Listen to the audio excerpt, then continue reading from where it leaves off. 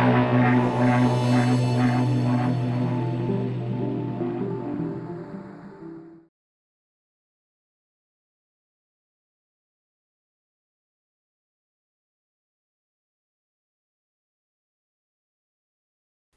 this video, I'm going to show you how you can apply the mirror effect to your videos using CyberLink PowerDirector.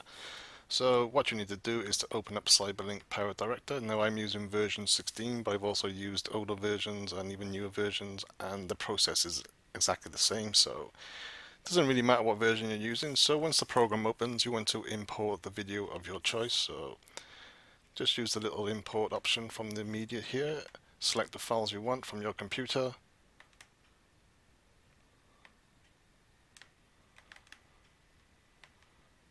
And then just add a file of your choice. Now you can add any kind of video you want here to add the mirror effect to. It doesn't matter what kind of video it is. So once the video has been added, drag the video down to your timeline. And then once the video has been added to your timeline, you want to go to the FX option here, which is the effect room. Click on the effect room, and then from the list here, we want to select visual. So select visual, and roughly halfway down you should see the mirror option. It may be anywhere, but generally there it is here. So click on the mirror option. You can see the mirror option here. So there's a couple of options here you can add the mirror option. The first one you can do is literally just to hold down your left key and drag it to the FX timeline here. You can then also here you can see you can drag it along, so it covers any kind of portion of the video. So you can have it just 10 seconds or the full length of the video. It's up to you.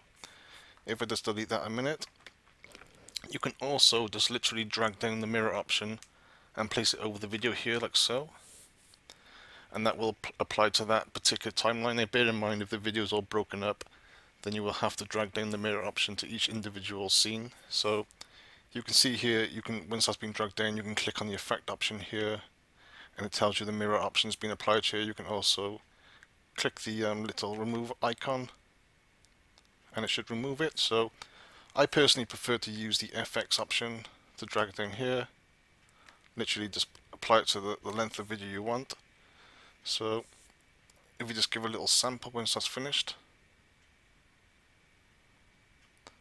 So you can see here, if I just play the video, that's now in the mirror mode. So you can see it's kind of like a kind of double vision kind of mode. There's other options you can do as well to kind of apply different effects to the mirror option. So if you just click on the mirror option here, you can see here's a little bar. You can drag to the left and to the right, and you can see the video kind of offsets the mirror option. So you can kind of have double vision, which is kind of like the default, or you can have kind of like multiple kind of different screens and so on.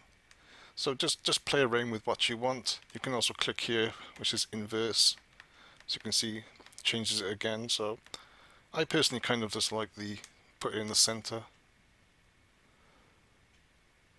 So it's up to you how you want it. So that's basically how you can apply the mirror effect using CyberLink PowerDirector. So the next thing I'm going to show you now is just a little quick demonstration. I add a video to the end of this video which just shows you the mirror effect in action. So that's it. Thanks for watching.